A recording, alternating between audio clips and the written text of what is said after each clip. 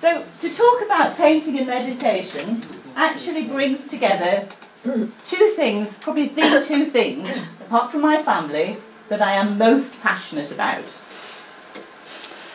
And what I'd like to do is to ask you, invite you in fact, to just right now,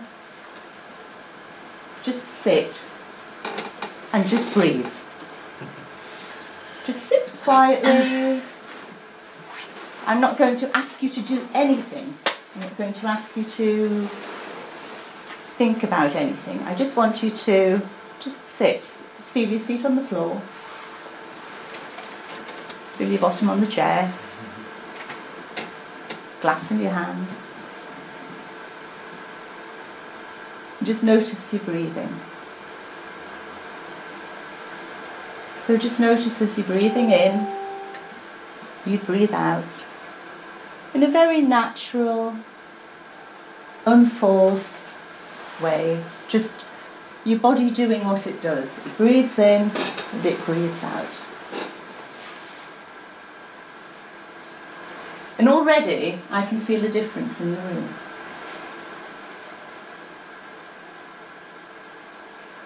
And there's a sense of people arriving.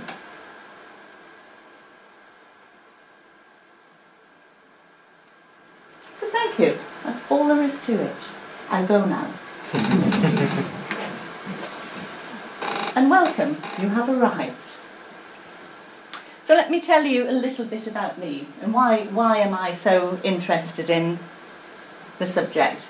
So my name is Val Stephenson, and in terms of meditation, my background goes back to when I was 18 and went up to Newcastle to the first transcendental meditation sessions that were held in the city. And from there on, it's sort of peppered my life.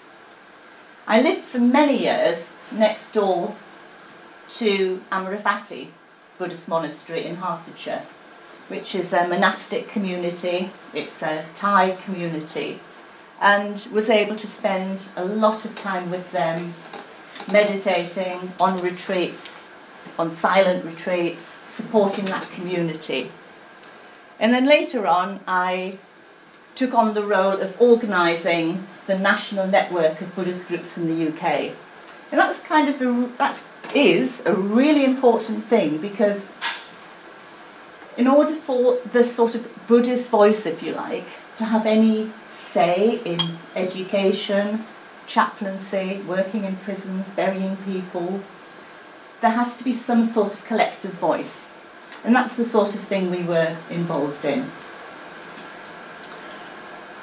More recently, and very much connected, I have become really interested in the earth wisdom practices, the connection to the earth. And I have done a vision quest, which is 5 days in Snowdon with only water. And I have, for the last 2 or 3 years, been studying medicine wheel teachings, which is a way of just looking at your life, but using the indigenous medicine wheel teachings, that things reside in different directions. And it's all connected.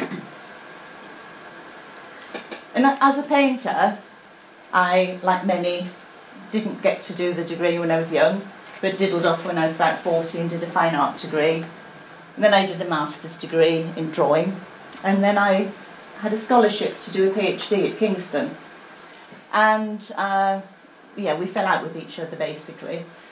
And I, instead of getting a doctorate, ended up in Salisbury, turning another page, a new chapter in my life.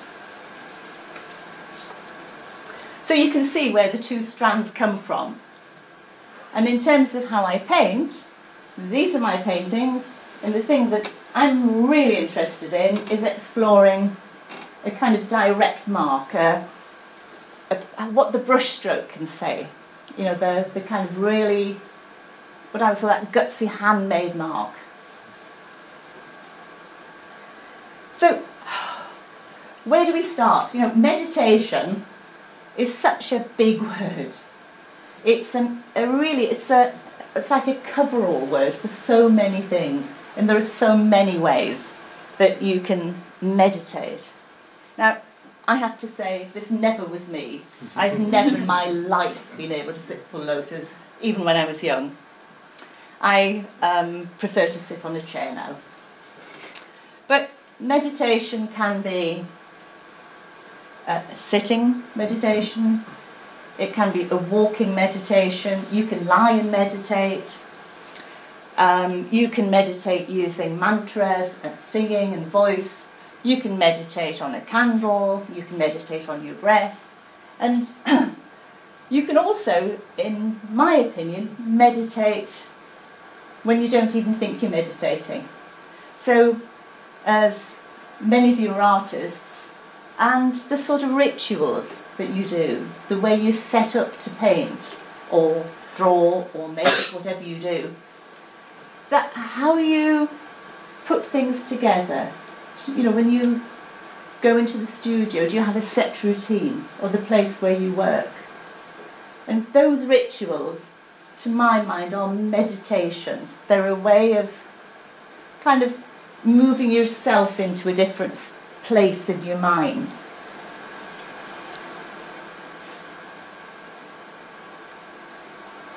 The thing that all meditation, I think, has in common is that it's all about a quality of attention and an awareness of, in most cases, what we would call the here and now. You know, the reality, what it is to be here and now, without the busyness that's going on. Or in the case of transcendental meditation, then I guess to move into some sort of higher plane. But very much about being able to calm the brain and to cultivate what we would call an awareness.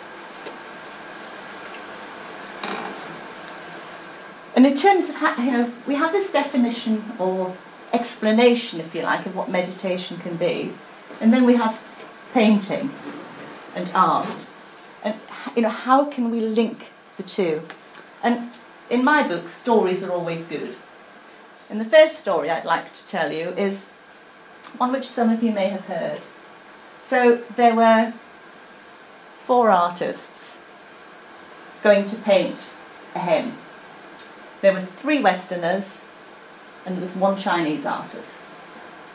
And they sat themselves around the farmyard, got their gear out, and set about drawing and painting this hen. So the Westerners looked and then sort of started to measure, get the proportion right, get the angle of the leg right, get the movement right. And the Chinese person did nothing. The Chinese artist just sat there and sat, and just looked, just sat quietly, and then picked up a brush, dipped it in the paint, and did essence, what I would call essence of hen. It somehow captured everything there was to capture about that hen, beyond what it looked like, that somehow there's this, and words are always tricky.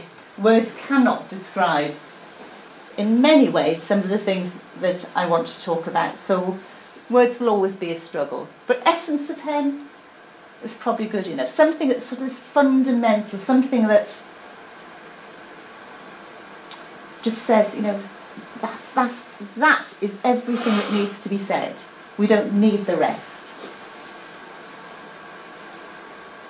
I think one thing that is important is that, you know, we are Westerners, and we can't ape Eastern culture and sensibility.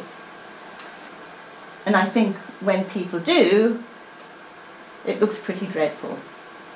We don't have that culture, we don't have that history.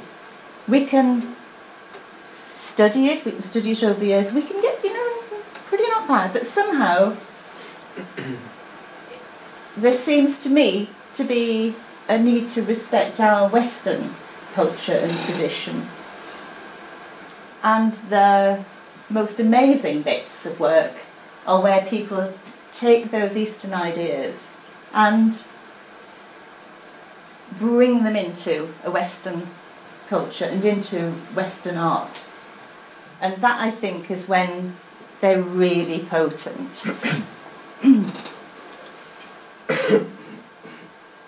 And the other thing I think to say is that what I'm talking about is not an academic paper. This is not really something I can go and research and come back and say, this is fact, and this is fact, and this is fact. And in sympathy with the way of thinking of meditation and of the Eastern philosophies, what is important is doing, living, believing, doing, embodying, practicing, all of those sort of words, very down to earth. It's a bit like, you can read a diet book, but it doesn't make you thin. It's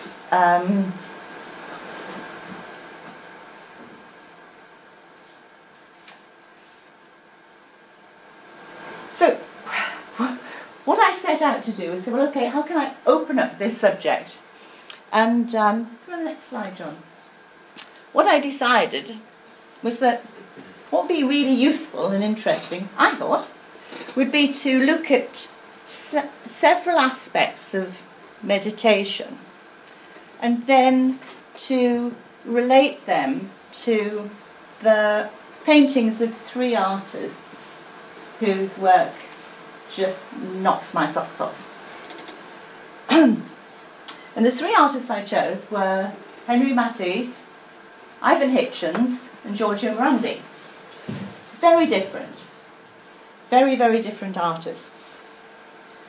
But the key to why I chose them is in sort of my response to their work, to their paintings.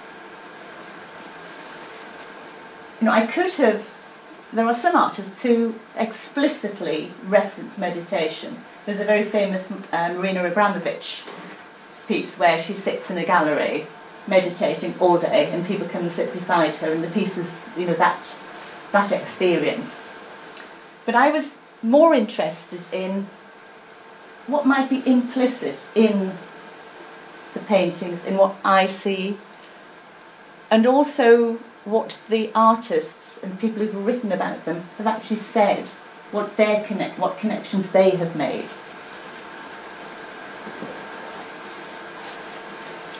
So, next one, please. So this is good old Giorgio Morandi. Has anybody been to Bologna? Brings me to Bologna. Yep. Foundation. And the next one. There you go. Does everyone know Giorgio Morandi? Or some people are quite not sure. Okay, Giorgio Morandi is most notably known for the fact that he painted this sort of thing his entire life. He lived with three sisters, and the sort of romantic story is that he never left, Bologna, But in actual fact, that's not quite true, because he was exposed to, the Italian futurists, and he did meet Cézanne, who had a big impression on him. Beyond that, yes, he did. Indeed, he did. He arranged and rearranged endlessly pots, and he painted, I call him the painter of pots and paisagios. He painted local scenes, local village scenes, just very ordinary scenes. When I see a Morandi, it just knocks me into a kind of contemplative state. In the Bologna, when you're surrounded with them, I mean, they're all in some ways the same, but there is a quietness about them. There's something you can't quite pinpoint about them. And they certainly touch what I would say is a sort of place very deep. Sean Scully, the artist, has written a lot about Morandi. Sean Scully said, if we look for Buddhist art in unlikely places, we must be prepared to find it in unlikely forms. And I ask you to consider the work of Giorgio Morandi. Next one, please. This Englishman, Ira von Hitchens, his father was an artist, his sons are artists, and Hitchens is most well known for the paintings of the woodland around where he lived in West Sussex. And he went out in all weathers and he painted. And the next one. This is one of his. I think Hitchens, to me, was a bit patchy. And some of them, there were times when he was absolutely on the money, and this is one of them.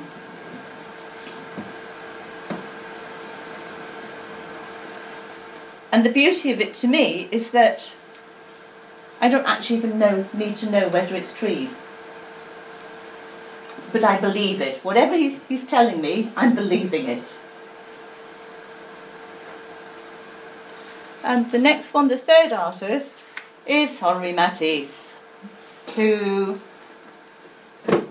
if I go into a gallery which have showing Matisse, I want to sing and dance, and there's just this kind of affirmation of life and living, and just indescribable pleasure of seeing Matisse's paintings. And interesting, he himself said, I don't know whether I believe in God. I think really I'm some sort of Buddhist. But the essential thing is to put oneself in the frame of mind which is close to that of prayer. There's a very lovely book which is the 1941 unpublished interviews with Matisse. He agreed to collaborate this book, which was going to be all about his life, and they got as far as him agreeing what the dust jacket would have, and then he pulled it and he said, no, I just don't want it out there. And it has been published, but it has some really lovely insights into what he says about how he works and why he works. And besides saying he was a Buddhist, he also says, when I wake up in the morning, I need to set off with a killer energy. I'm not quite sure how that fits in. And I guess he's not talking literally. What he's talking about is just that oomph to get out there and to work. But he calls it the energy as if I was going to kill somebody.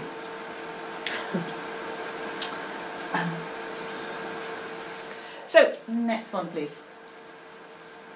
And this is Matisse, well known, the Red Room. We'll talk a bit more about the paintings themselves. But I just have to tell you, it just makes me want to dance for joy. The next one, please. So these are the aspects that I identified, and I'm going to go through them and just talk about what they might be, what they might mean to us as artists, and what, Matisse, Morandi and Ivan Hitchens said themselves or others might have said about them. Next slide. So, settling the busy brain, always a good plan. For myself, I walk my dog up the lane from where I live every morning. And I set off thinking, I'm just going to walk and just, appreciate the wood, the trees, the birds. And before I've gone 10 paces, so then I'd better ring such and such. And then I'm walking away, just let it go. And then blow me down, I'm thinking, oh, there's no eggs left. So it really is a difficult one. And it's not about emptying your brain. People tend to think it's about emptying your brain or stopping thought. In actual fact, the nature of the mind is to think, is to be busy. And what we're talking about is getting to a point where you can notice that and then just kindly bring yourself back. Because that's where the beauty is, in just bringing yourself back. And the next one.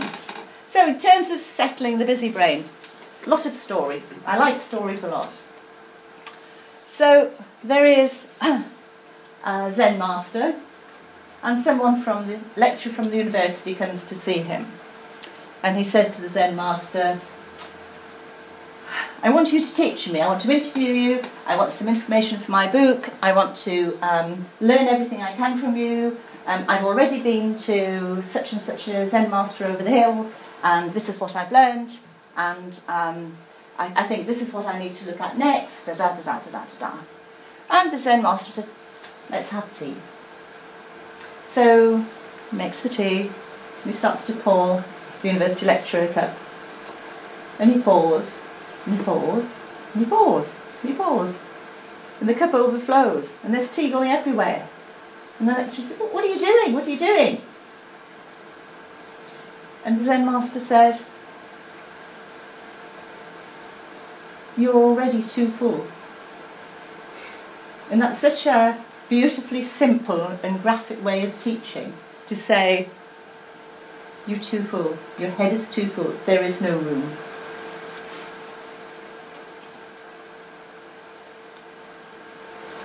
Henri Matisse would say, for me, silence and isolation are useful. Only superficial painters need to fear them. And for all of us, when we go to paint or even go into a gallery, you know, how often do you kind of dash into a gallery? I think I've got 20 minutes, I'll get round here in 20 minutes.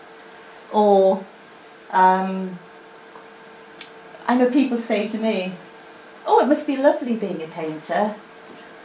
You can just pop in and paint for half an hour. Well, no, it takes me half an hour to think about even just getting into the space and perhaps getting the brushes out or whatever. It just doesn't work that way. Look at the next slide. So, tuning in, opening up, letting go, trusting, not knowing. They're all aspects of what we would say is a meditation practice. And it's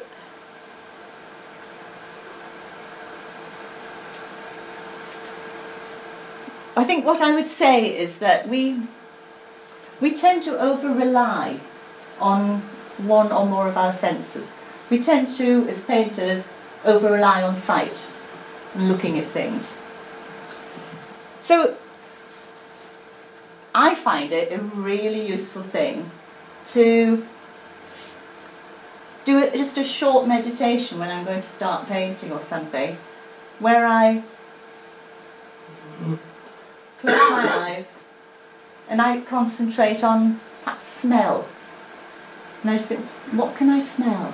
And what's closest and what's further away and what's further away from there? And sound is a very beautiful one, because it's amazing the sounds there are when you think there aren't any.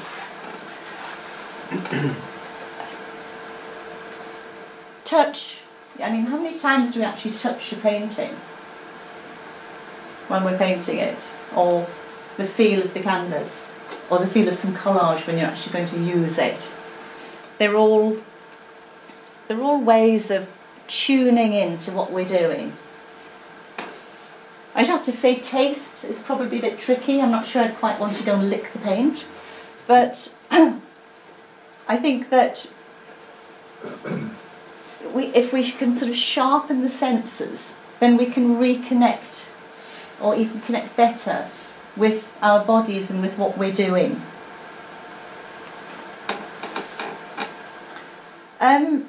For myself, okay, I have lots of ritual. I burn some white sage, which is a kind of blessing to the space. I always thank the space I'm in. If I'm outdoors, I will thank the trees and the grass and the sky and the clouds, and just a kind of gesture of gratitude for it, just for being there. And when I finished, I have to remember to thank the place, the space, the time, and nature.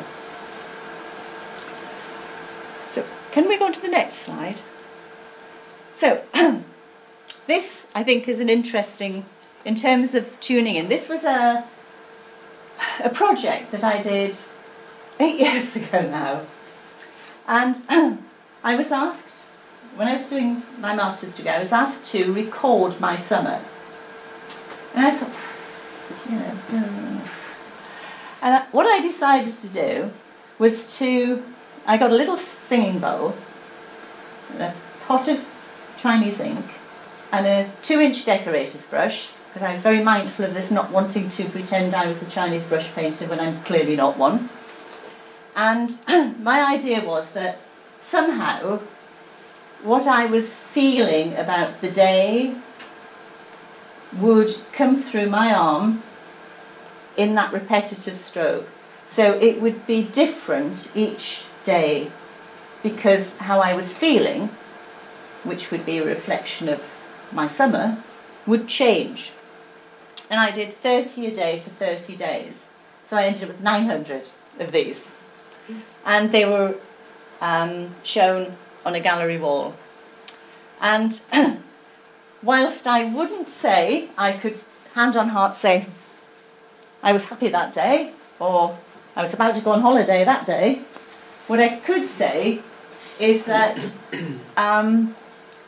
there was a depth to the drawings that came out of that repetition and that attention to just tuning in again and again and again. So the next slide, please.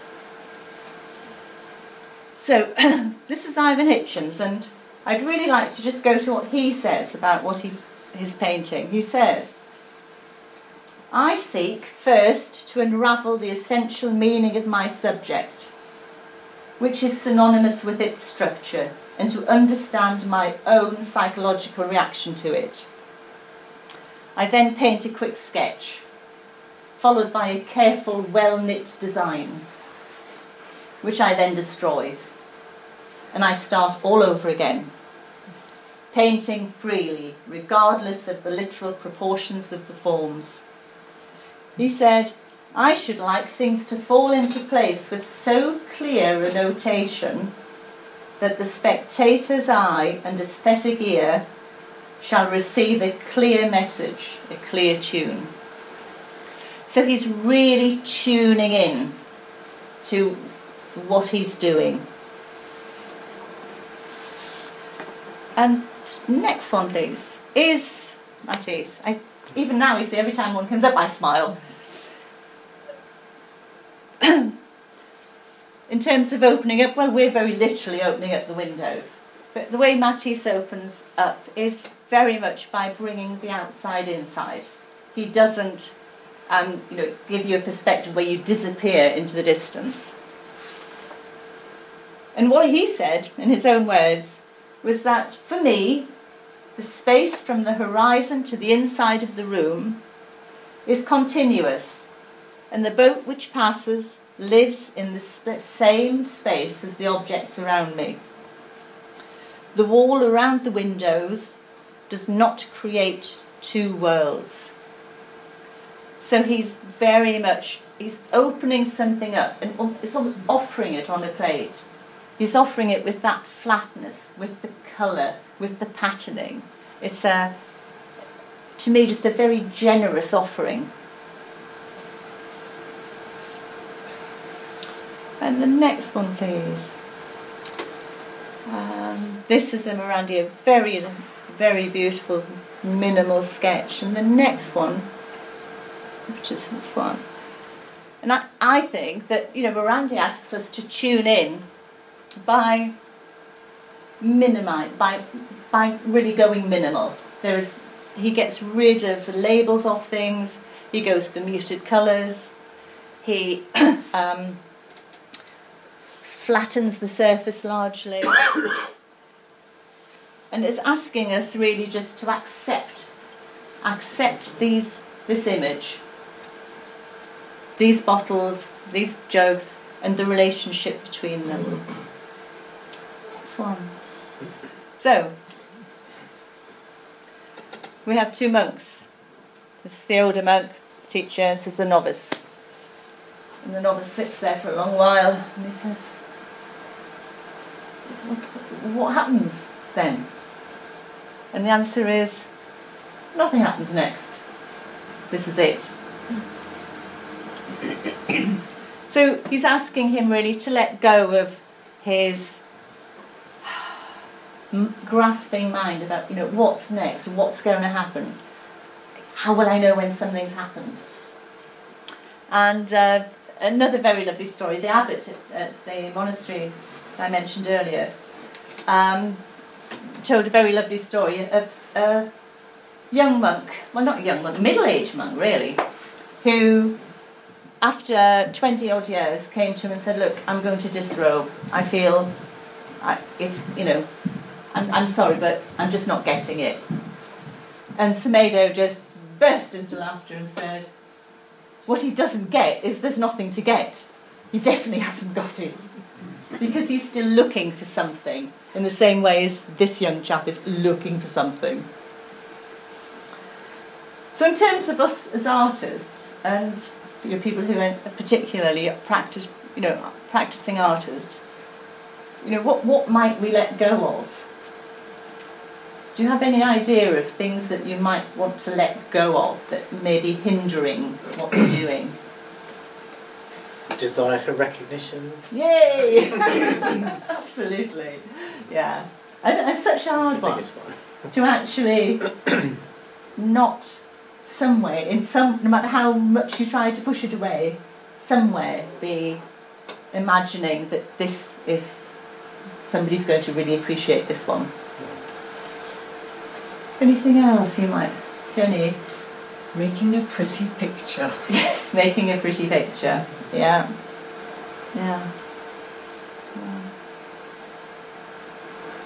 And I guess also the idea of a finished painting, that somehow if we can sit more with the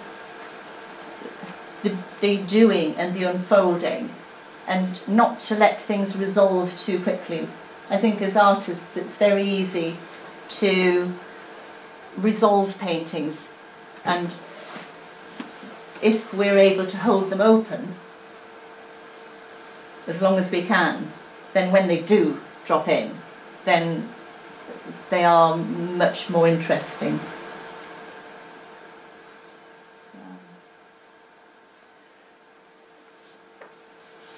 The next one, please. So, connecting. Meditation, yes, it connects us. It connects us to ourselves. It connects us to our inner self.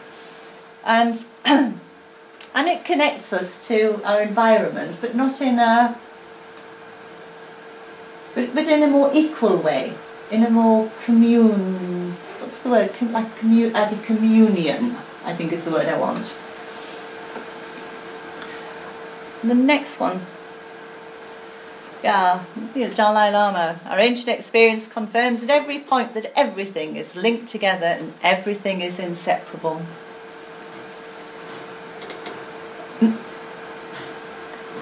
When we have a connection with what we're doing, I think it shows in the result. And then I think it's a bit of a challenge to sort of let go at that point. And how do other people connect? So what we'd be looking for, if we're painters, artists, would be a connection which has depth and authenticity and integrity and all those sort of words, but that leaves space for someone to come to it and to approach it on their own terms. So it's not something that's actually just beating you around the head and saying, this is what it's about. Next one, please. I think Hitchens has a lot to contribute in terms of thinking about connection, and very beautifully to me the rhythms of colour across what he does. They're often a panorama. They're really quite wide, not very deep, so you can't really see them all in one go. You have to sweep across them, and the very act of doing that sort of connects you to the painting. But what he uses beautifully as well is white space. He was very keen on white space and how that can connect as well as the colour and the shape. And the repeating colour and repeating shape. Just very, very luscious and beautiful. Jonathan Clark wrote about Hitchens. Once or twice in every generation there is an artist who stands out as being utterly fused with their own landscape. Their work marinated in the place they inhabit, and Ivan Hitchens is one such artist. And he did. He went out in all weathers and to the same places in his wood in Sussex and painted. The next one, please. In terms of connection, I think Matisse is just does it in a different way. Matisse very much is about repetition of pattern, which connects the whole image, about repetition of the motif, the lemons, the shapes, the colours, and the use of the complementary colours. So he's connecting the whole time. And Matisse said, you know, when we speak of nature, it's wrong to forget that we ourselves are part of nature. We ought to view ourselves with the same curiosity and openness with which we study a tree, a sky, a thought, because we too are linked to the entire universe. And I think he plays that out beautifully with these interiors, because this is, in some ways, a universe, as is the interior, and the whole thing just comes together. This is it. The next one. Apart from pots, Morandi also did a series of paesaggios which were around where he lived. They were around the villages, always in very muted colours, showing the brush strokes. And I think the fact that he mutes the colours so beautifully really connects the whole of the, you know, it's a real coherency to that painting. It really, it's not saying lots of things, but what it is saying, it's saying beautifully and minimally.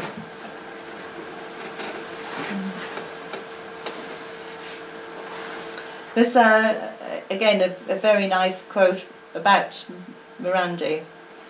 It is, whenever I look at Morandi's work, an emotion,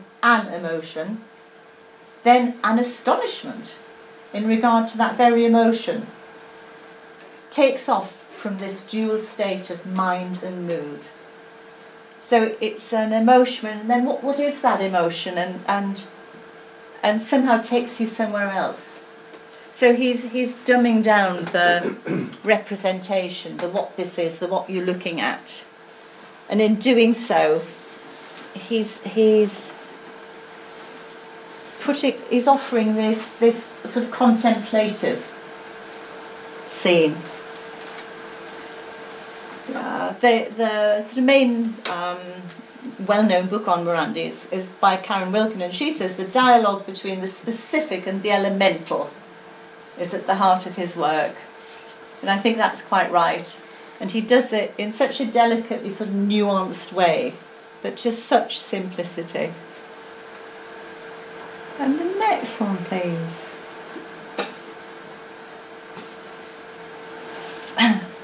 So I've titled this sort of Essence, Non-Duality, Simplifying. You know, why might it be a good idea for us to engage with any of this as painters? Anybody hazard a guess?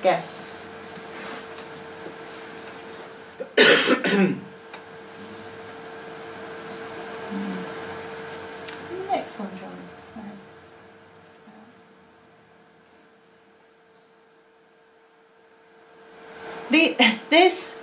These are what they call Enzo circles. They're traditionally done in one stroke,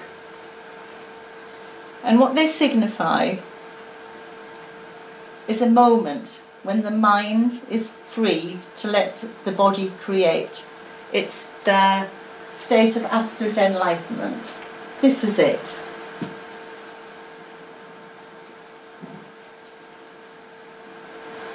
And they are certainly simple. Now, I can look around the gallery here and I can see most every piece of work people have been engaged in simplifying. Putting away the extra bits, trying to refine the message to say, this is what I want to say, this is what's important. And to boil it down to the sort of the single message. The next one. Henri Matisse painted some, to my mind, absolutely stunning oil sketches. This is one of his, and in terms of simplifying something to its essence, I think he does it so well. We have a road, we have a tree, we have some clouds, and that's it. But as an image, it is beautifully satisfying to look at. There is a harmony and the repetition of the shape, the clouds, and through, this is very simple stuff. We have sort of cotton wool bits on the tree and we've got cotton wool shapes. I'm completely prepared to believe it. Absolutely prepared to believe it. And that's as much like a tree as it needs to look like. And as always with Matisse, there's that lovely rhythm of shapes across the surface. Matisse said himself that he wanted to loosen us off from habitual thoughts and presumptions about things. And I think he does it well here. And he also says, exactitude is not truth. And that really says it, doesn't it? Exactitude, that's not truth. But he knows what he's looking for. In the book I mentioned, the 1941 unpublished interviews, Matisse said, the first works I did from nature were always a bit simplistic in composition. But then I was led by sensations that took me away, something that I needed to find out. I remember meditating on a lemon posed on the corner of a black marble mantelpiece. Suppose I copied that lemon. What would I have gained? Why did it interest me? Was it the beautifulest lemon ever? Deduction by deduction, I realised that what intrigued me was the reaction created by contemplation of the objects. So his reaction to him contemplating the relationship between those objects. The yellow of the peel against the black. And I knew that I had to invent something to render the equivalent of my sensations. So he's quite clearly thought through, deduced, worked through and decided that's what I'm after. And those of you who came to Ian McKeever's talk, name nearly went, I think he said, and I've heard many other people say, you can hang a painting on anything, subject-wise. And I think what Matisse does there is he points to that very clearly, because he said, this is what I'm searching for, this equivalence of sensation to having contemplated my reaction to this thing. And it could be an interior, it could be a portrait, it could be a landscape. So in some ways the subject matter becomes really less relevant. What he said was there's a sort of emotional communion created among the objects. And I think that's a fascinating and really useful idea. A communion, a sharing or exchange of intimate thoughts and feelings, especially when this is on a mental or spiritual level. And I think certainly for me, when I look at paintings, that's really what I'm looking for. That sort of exchange on a level which is beyond the evidence of the colour, the rhythm, you know, the way the materials are used. But the sort of formal aspects, the things, the materials we use, are the way we point towards this thing. Again, the same Buddhist teacher, the abbot that I knew, he had been a Buddhist monk for 50 years, so tell you how many millions of hours he'd been meditating. But he used to say, I can't tell you, I don't have words. I can tell you stories, I can talk to you, and I can point towards this thing, but there are actually no words.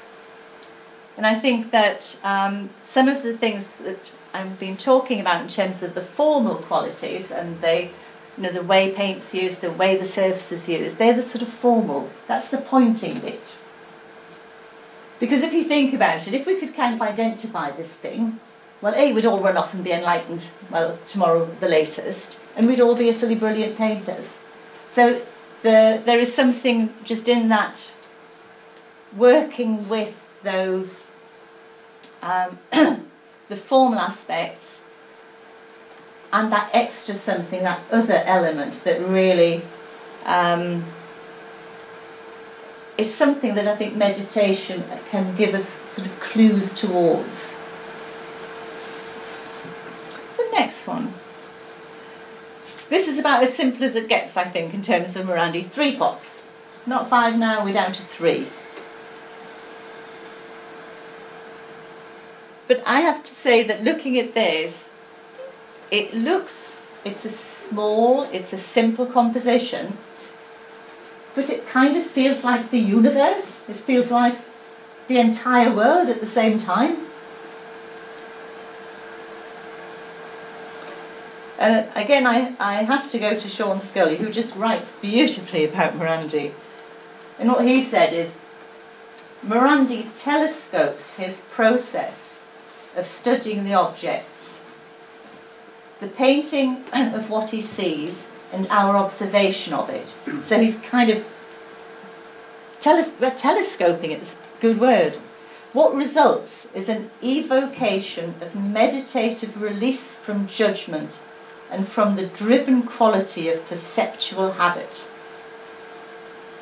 He uses descriptive representation to achieve its opposite. Well, how clever is that? So he's evoking a sort of meditative response in us. And so that, you know, I'm not actually very interested in whether it's a pot. It just is. It's just there. So can we go to the next one, please? We're back to Hitchens. And I put this into just to really revisit this idea about, you know, the essence of something. Autumn larch and chestnut wood. I wouldn't know if it was a larch tree or a chestnut tree, but I kind of don't need to know. I'm happy to go along with it. And he achieves that again because he flattens the surface, and he doesn't have, you know, things disappearing, so there's no hierarchy. He's not saying this bit's more important than this bit. That it actually just has this lovely rhythm on the surface, which I think is towards that idea of the essence of it. This is what it is. It's not a bit of this and a bit of that. There is a sort of entirety about it. I've said a few times, and I think it's certainly in terms of the painters I've chosen, is the idea of flatness is important.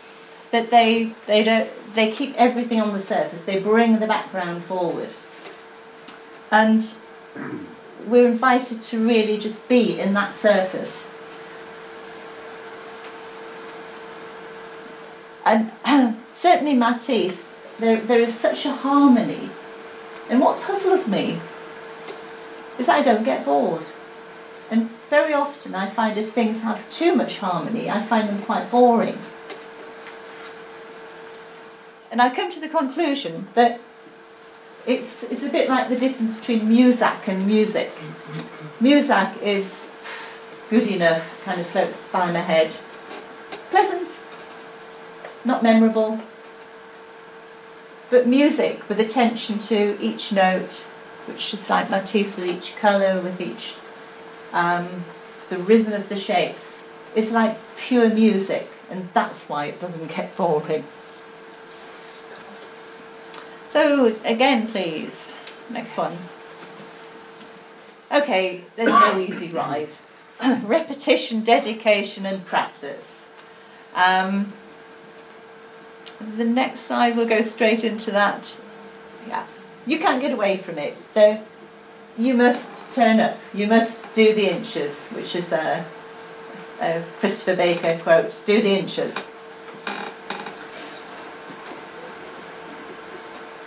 Meditation, a meditation practice for life.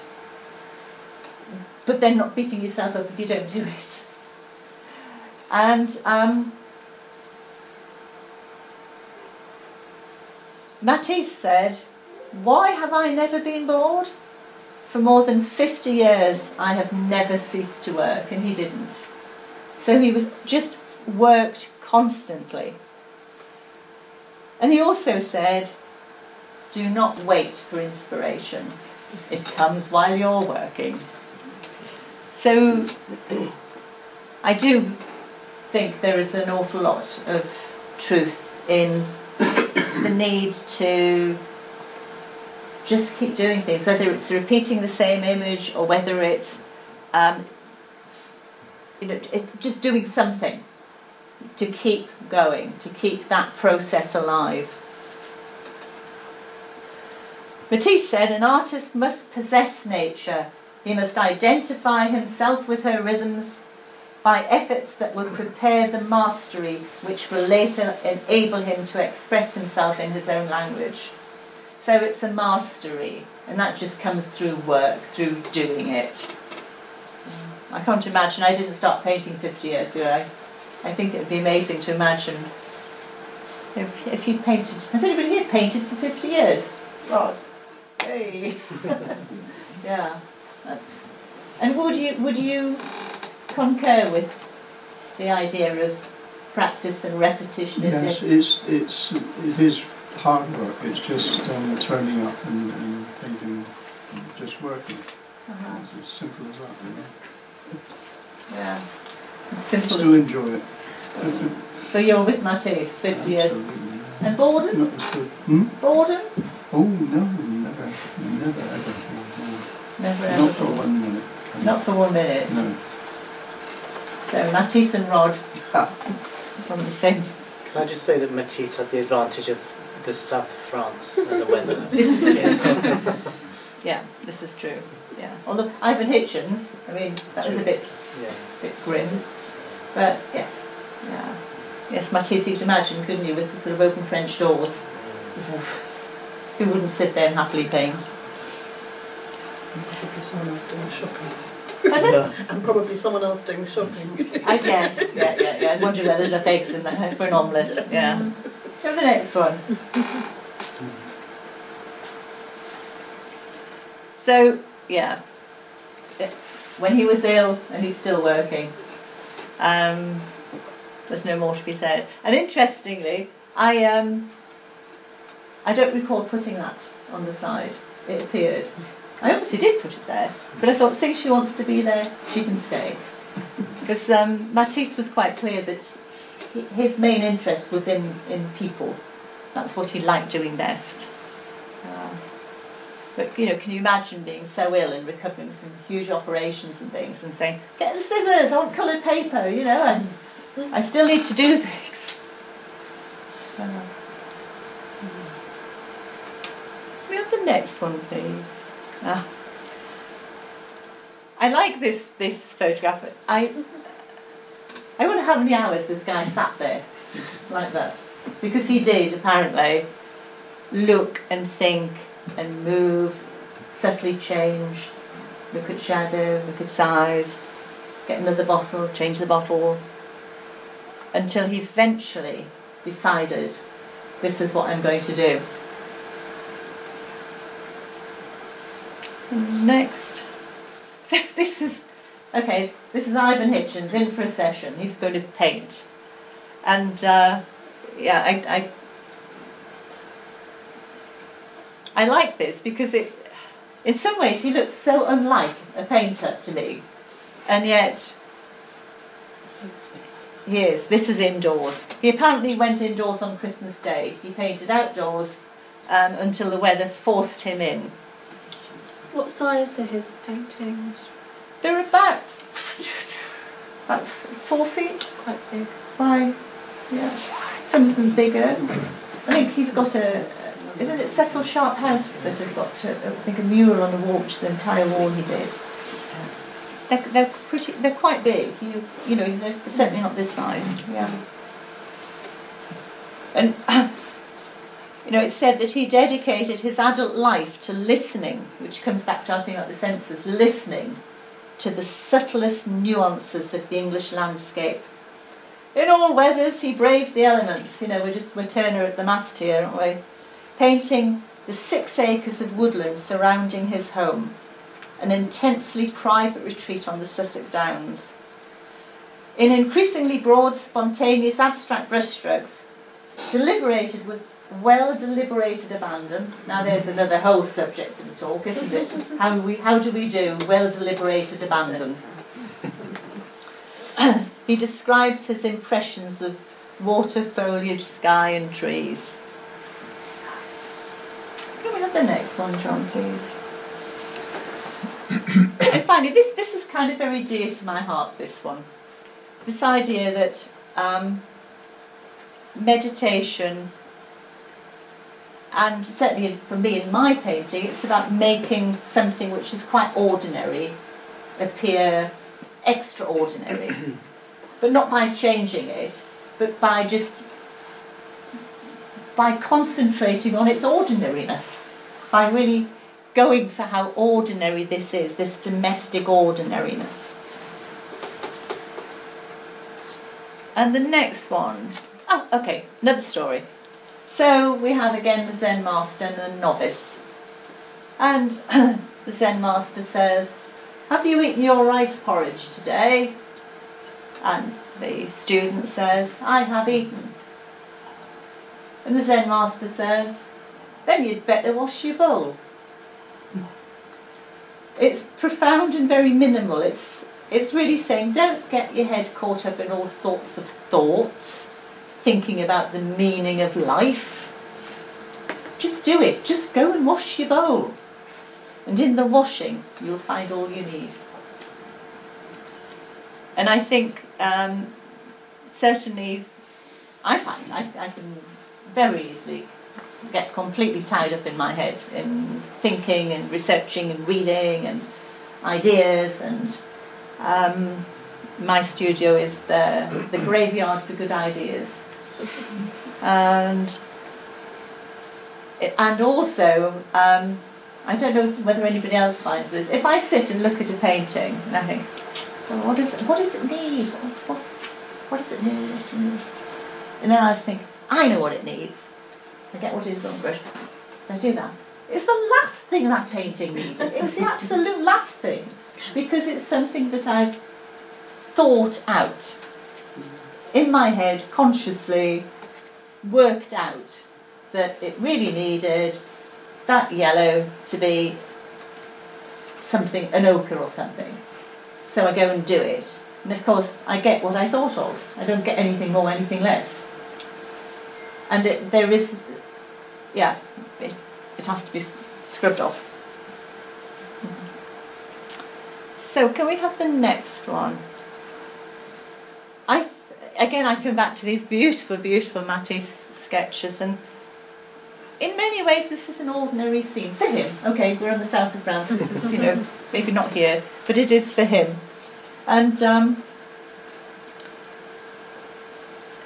in just going for that to capture that ordinariness in quite a quick and spontaneous way. There's the most beautiful freshness. And it's not perfect, it's not correct in many ways that we might, wonder about, or choose, whoever has feet that shape. But shoes, they're my favourite bit. Exactly. But you just believe them. They're there as shoes. They're also there as shapes and angles and anchoring and the sort of beautiful lightness next to it to draw attention to it, and to the lilac stockings, and the whole thing is just gorgeous. And I think I actually prefer some of the sketch-like quality to some of the finished bigger pieces. Over the next one. So here we are, back with Morandi, and we're talking about making the domestic extraordinary. Well, it just doesn't get much more domestic, does it? In terms of pictures and pots. And again, I have to go to Sean Scully, who just, as I say, writes so beautifully about Morandi. And he says, Morandi produces a feeling of communion with the ordinary. It's that word again. I think that's a really useful word. A communion with the ordinary. And looking at his work, we sense a stillness. The picture, the bottle provide their own stability and balance. In the limitation of his motifs appears the abundance of his world. So there's that idea of this very domestic, small place, but it's, to my mind, it's like you look through a keyhole and you end up in Arizona. It's just got that wonderful sense of everythingness about it. Can I have the next one? What more can you say? And again, this is one of mine. The colour's not brilliant. For me, the making the ordinary extraordinary. This is the road to Great Wishford. This was a morning in the summer when it was blisteringly hot, and that was where I was.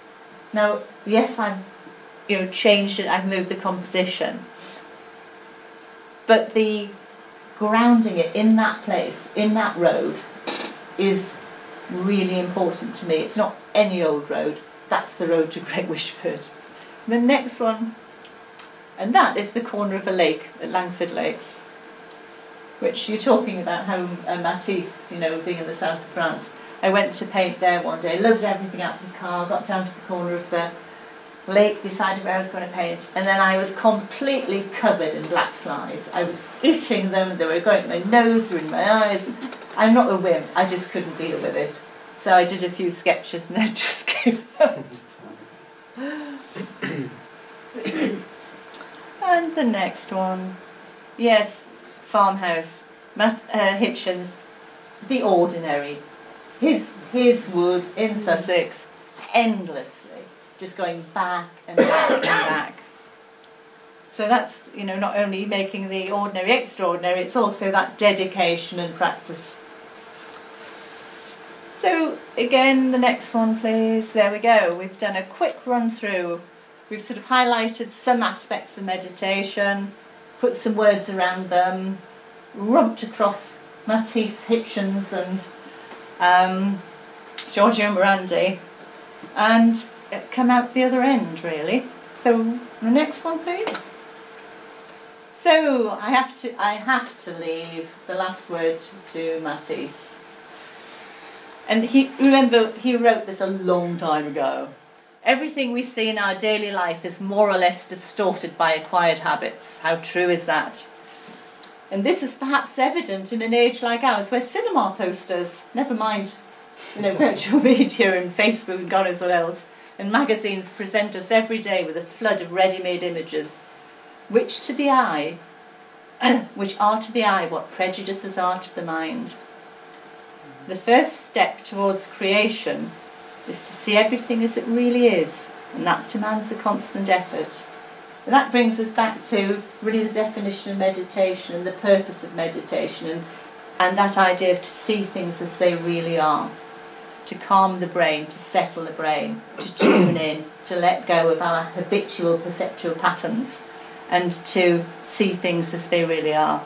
And of course you don't get away without effort. And I think one absolutely final word. I love Matisse's quote. He says, we need to always leave something to mystery. And I think that's also very true.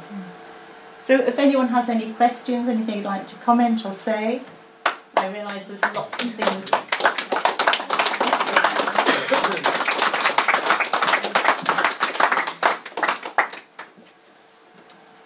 Well, it's very interesting that you've got three artists there, and in a way they deal in completely different areas of work. Yeah.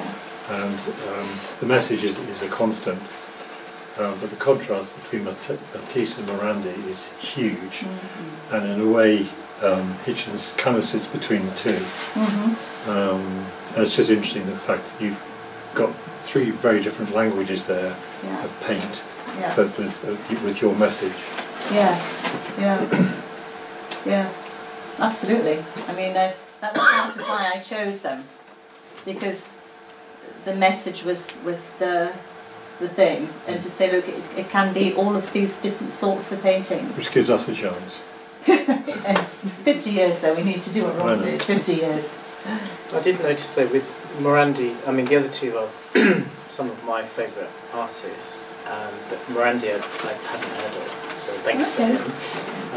But I did notice with his paintings, you know, you have the immediacy of everything being very simple, and yet the more you looked at it, the more you notice that actually that black line isn't a black line, it's, you know, some of it's grey, and it's a different grey to this brown, and that the backgrounds, you know, one half of it is kind of a warm pink, the other half is bluer, you know, and it's more the idea of kind of, you talked at the beginning about sort of meditating on an image almost, and I think with his work it seems that you can really sort of delve in and see a lot more than what's immediately presented to you. Yeah. I agree.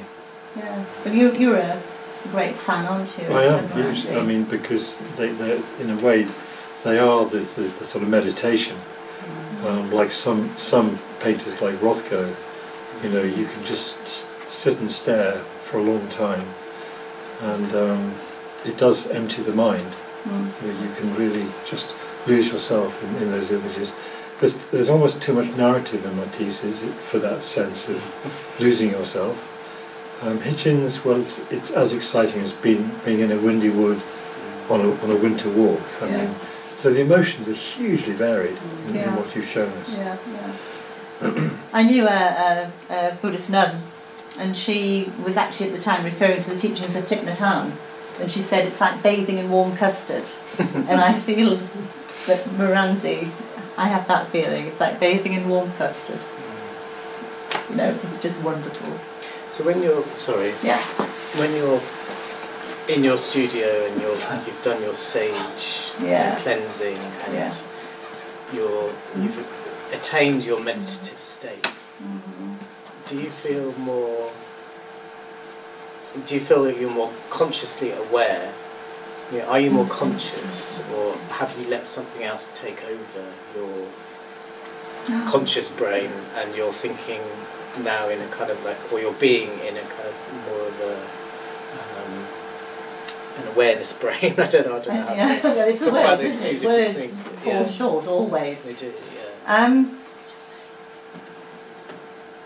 I'm not sure I would be able to make such a great claim as that. I think some things I do find, if I don't do those things, then I sort of scratch around a bit, and I find it much harder to get into what I'm doing. So it's possibly a way of actually getting into what I'm doing. Where does the muse come? I think it just comes when it wants. Sometimes it can be the first brush stroke I do in the day, and sometimes it will be the last one, and sometimes it's none at all. So again, I suppose it is, if I could say and respond to you and say, yes, if I do all of these things, I am in a better, different, more meditative state, and it shows in my paintings, well, I would just do it all the time, they'd all be great. So it's not linear like that, I find. Yeah.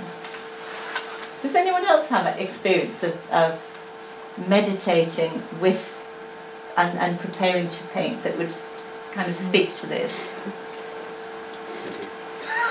Yeah? Yeah, I do. I do the same thing. You do the same thing? Yeah. Okay. You see, I think drawing is meditation. Mm-hmm. You know, I don't need to do what you do, but you also talked about work. Yeah. You don't create things by having an idea. I found as a designer that yes, an idea can set you off on a course, but then you get to a point where the idea and the resolution is too complex, and the one thing you can't afford to hold on to is the idea.